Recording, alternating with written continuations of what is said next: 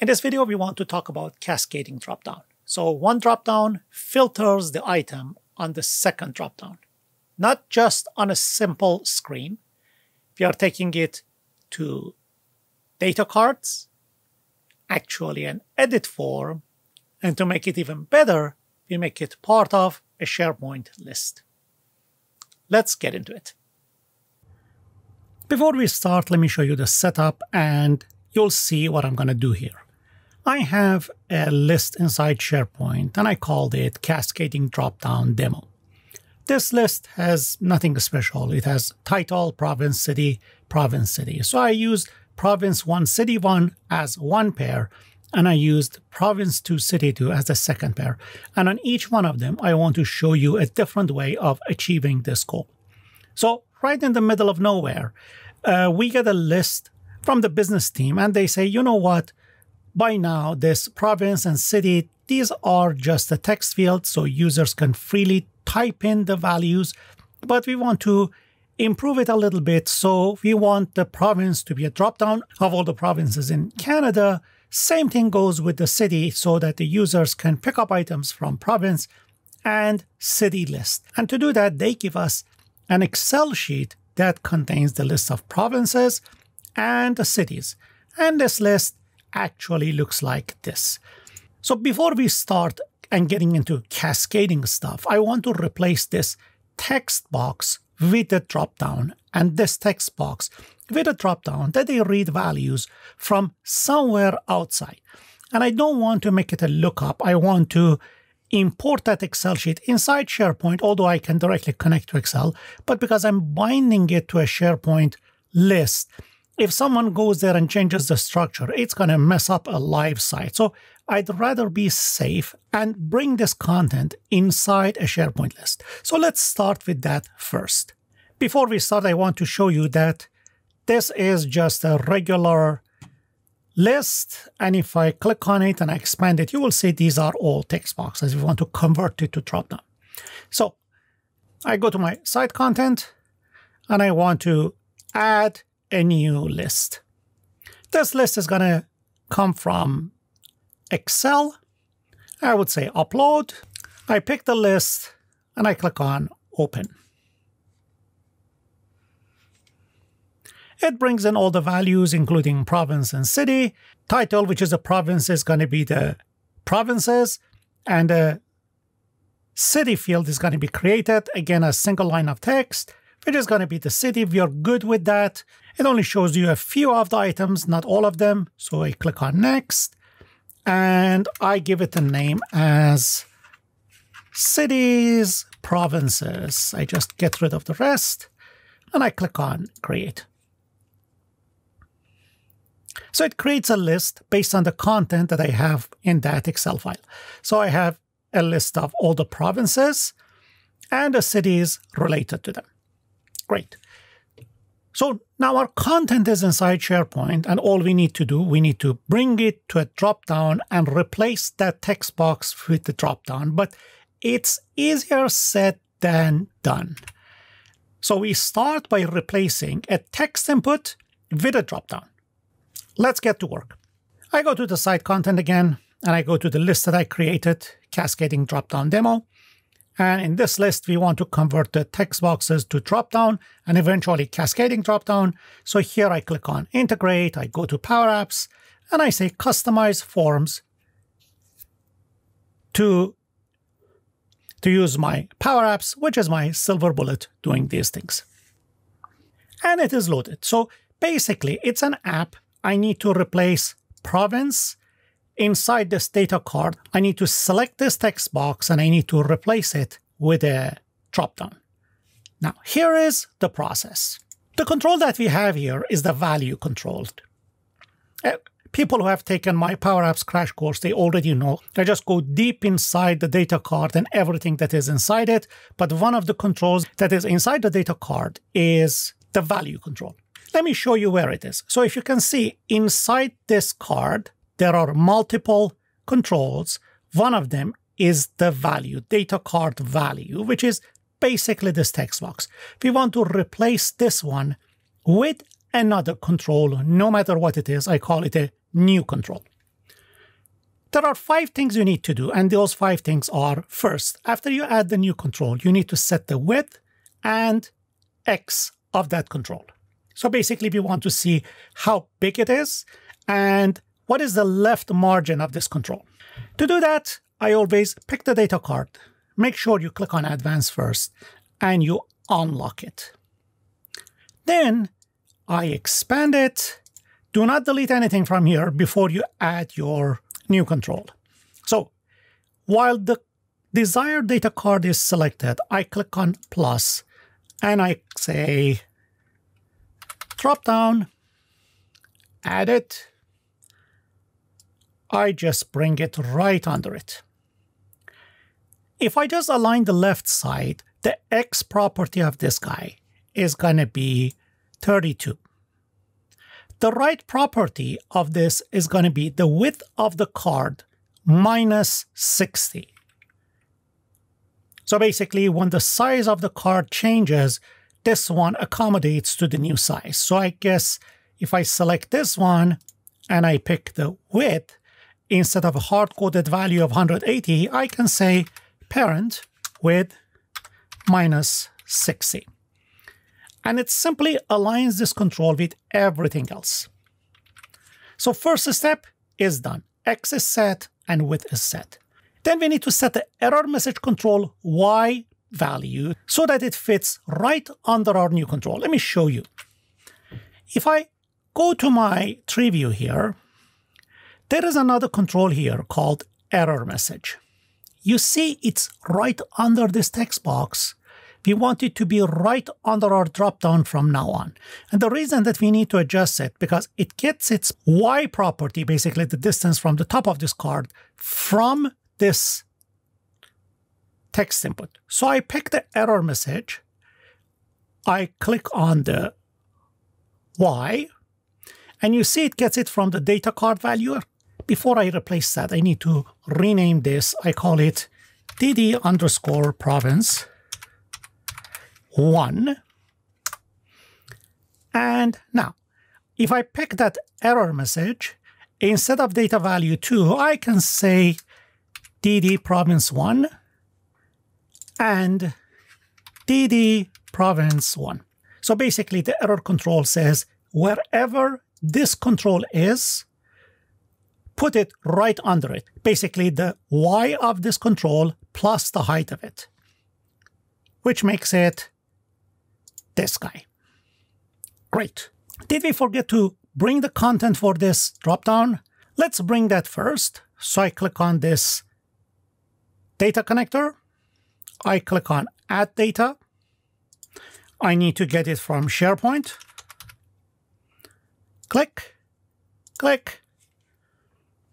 Of course, it's in the Power Apps demo, and the list that I have is called Cities, Provinces. This is the list that we just created. I click on Connect. And now, if I come back here for this control, I can pick the items. And instead of just a dummy value, I can say, you see this value? Cities, Provinces. So if I run this now, you can see this dropdown at the moment has a list of all the cities, although it should give me the values of the provinces, which I will change it in a second. But at the moment, the main thing is that if I change the field that it's going to display to province, which is title, this one doesn't look that good because we have repeated provinces. Somehow we need to get a distinct value. All right, we will fix it. No worries. So I need to pick this one. And for the items that it's going to display, I say show me distinct. And for the field that I want, show me title, because title represents the province, right?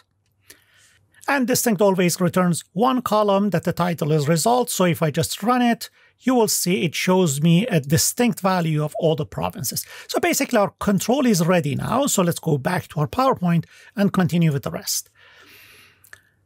We set the error message, set the control display mode to match the parent. Say when I'm running this form, if I just open it, the form is in view mode. When I edit it, it takes the form to the edit mode. So what I need to do, I need to make this control somehow coordinate with the parent about the display mode. So when the parent is disabled, it should be disabled. When the parent is in view mode, this one should become view. If the parent is in edit mode, this dropdown should become edit mode. So basically, while this one is selected, we pick the display mode, and instead of hard-coded edit value, I say parent.display mode, which is great so far. After that, you set the update property of the data card to the new control selected value.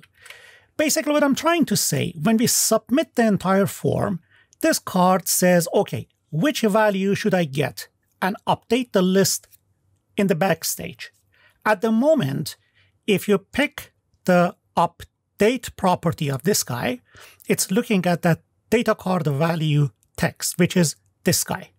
Let me click on it, and it highlights it, so you see it's looking at this one. We don't want that. We want this card to get the value from this dropdown that we just added. So if we say dropdown underscore province1 dot selected text dot value, and I click on save. Is there anything left? We are done with the update property of the data card. Set the default value of the new control to the default value from the data card. What I'm trying to say is that when the user clicks on a record to edit the record, this control, this dropdown, should show the value that the data card has it from the data source. So basically, we need to pick the default value, which is 1. It doesn't mean anything at the moment.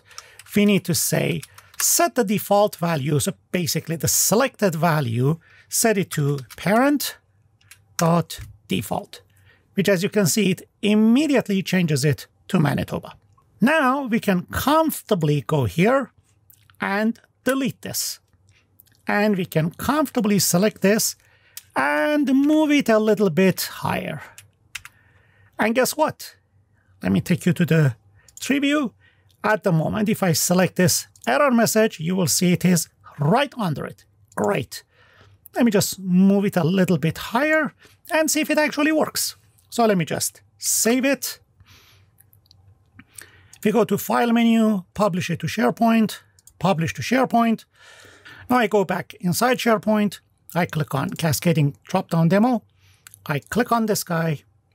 And if I click on Edit, it doesn't show me anything. Don't worry if that happens. Control-C, close, close, and open a new window. Then reopen it again. Usually this one clears the cache and makes it easier for you. Click on Edit, and now our province shows Manitoba, and it is a dropdown. I can pick, for example, Alberta, and save it, and you see the province one has changed to Alberta.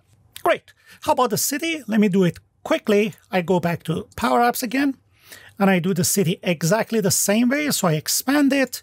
I add a dropdown here. All right. We forgot to unlock it. No problem. It unlocks it for us. Left, I pick the width, and width is going to be parent width -60. The name of this is going to be dd underscore cities 1. The items, or the items that we have here, instead of the sample, is going to be cities, provinces, and this time we really don't need to filter it. I can show the cities inside it, which is great. Now, for the data card, we need to set the update property. I set the update property to dd underscore cities1 dot selected text dot value. Great. Save it. And the default value for this is going to be parent.default. Again, save. And the last thing that we need to do, I pick the error message. I need to set the Y property for this, which at the moment gets it from this data card. I need to replace this value by DD cities1, and the other one also is going to be DD underscore cities1. Save. Now, let me go back to my list. We set the X and width properties. We set the error message. We set the control display mode. Did we? Oh, no, we didn't. So let me go back here, select this one, and I pick the display mode. Still, it says edit, select, and I say parent.display mode. Again, save. Set the update property of the data card to the new control selected. We did that. Set the default value of the new control to the default value of the data card. We did that. Let me just test it again. So file, publish to SharePoint, publish to SharePoint. Again, let's refresh and see if we got it, or we need to reopen it again. Edit. Nope, it still shows me a text box. No worries. Copy. I close this. I open the browser again.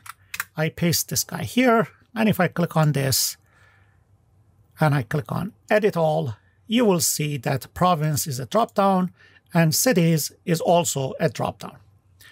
Let me see if it actually works. Edit. So this is Springfield. Let me make it to Hanover and click on Save. And it changed the city one. So we learned how we can create a dropdown. We still need a bit of cleanup. So I go back here inside Power Apps. We don't need this text input anymore. I just delete it. We move this one a little bit higher. And I make this one also smaller to fit better. So province 1 and city 1 are working fine. And if this is the first time you're replacing one control with another control inside the default data card, don't forget these 5 steps. You may want to take a screenshot of it or whatever. This process applies to every single control that you want to add to the data card. Now that we have everything, it's time to turn it into a cascading dropdown. So let's go back there and see how we can do that. I have 2 dropdowns. One is here, which is DD Province 1. We have another one, which is DD Cities 1. Province has nothing to do with us, but cities is something that we want to filter. So basically, we say the items depends on DD Province 1 result. DD Province 1 has only one column, which represents title, or actually the province. The matching field, we pick it up from the cities provinces, which is fine, but instead of attachment, we want to match the province here, which is actually title in that cities provinces table. Let me just apply it and let me run it. Province Manitoba, I pick New Brunswick. So you see we have a different list now. I change it to British Columbia. We have Vancouver and all the other BC cities. I can pick, for example, Quebec, starting with Gatineau, and these are the cities in Quebec. Fantastic. The only thing is that we gotta save it and publish it to SharePoint. I leave the testing to you. I'm quite sure it works without any problem. So basically, cascading dropdown was a simple thing. But the question is, do we really need that?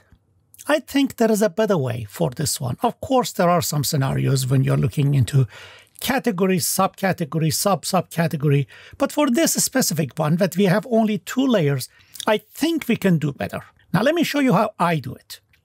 I come back here and I want to do it for province 2, city 2. First of all, I unlock both of them. So unlock and the other one unlock. All right. For the province 2, I do not touch the province 2. And actually, I take it to the next level. And if I go to the properties, there is a display mode, which is bound to the parent. If you see it is parent.display mode. I don't want to do that. I want to say display mode dot view. I save it. This one always is in view mode and nobody can change it. Now for the city, instead of using Dropdown, I want to use a combo box. I click on the add control and I want to add a combo box. Click, and combo box is added. Just like before. First, let me just rename it. CB_cities2. And I need to set the width property for this. Just like before, parent width -60, right? And the data source, just like before, is going to be cities and provinces. We are good. The only thing is that it says, okay, which fields you want to display here. I go to edit and I say, show me the city. But for this one, instead of cities only, I want to show cities and provinces. So I pick double and I say, also show me the title, which is actually the province. So let me just run it now. Save and run. You will see if I click on this drop down, oh gosh, this bug is still here.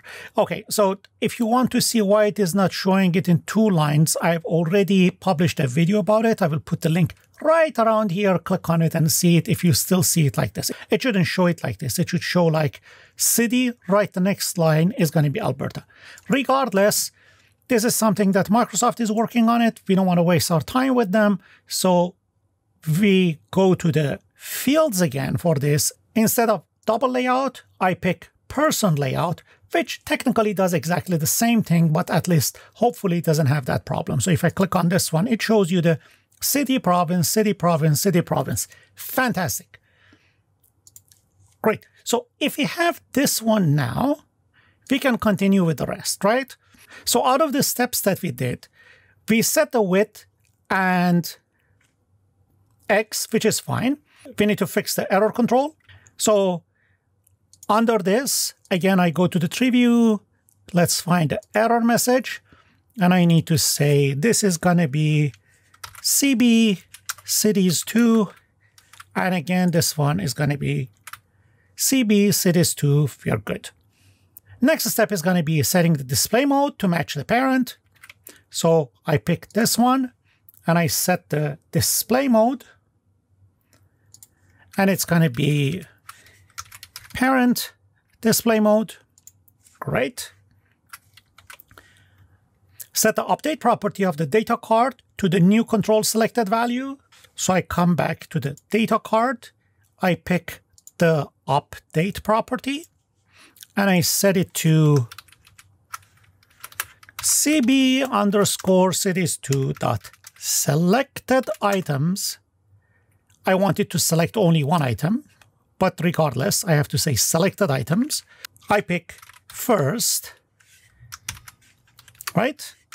And for the first item, I say dot, and I need cities. So basically, I am telling this form, when form is submitted, look into the selected items of this combo box. Pick the first one and get the city property of this combo box. Let me just save it. And before we move forward and forget it, I'd rather disable allow multiple selection because the user is supposed to pick only one value. Now, if I click on this and I run it, user can see the items here. User definitely knows the city and province. And if the user looks for example, Mississauga, the user will immediately see the city and the province. And here we rely on combo box search capability. And if I save it now, it reads the city property of this combo box and sends it to SharePoint. Are we done with everything? I don't think so.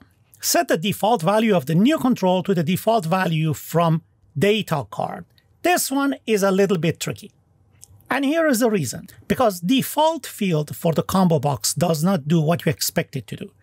For this one, we need to go to the properties of this. And the property that we need here is going to be default, not default, default selected items. I pick the default selected items, and I need to get it from the parent. But for the parent, we only have the city value, while here we need to have that record to look into that. So if I look into the items of this, see the items? Items is cities hyphen provinces. I take a copy of it. I bring it here to default selected item, right? And default selected item, regardless, must be a subset of the items. So I bring this guy here, and I say filter this guy.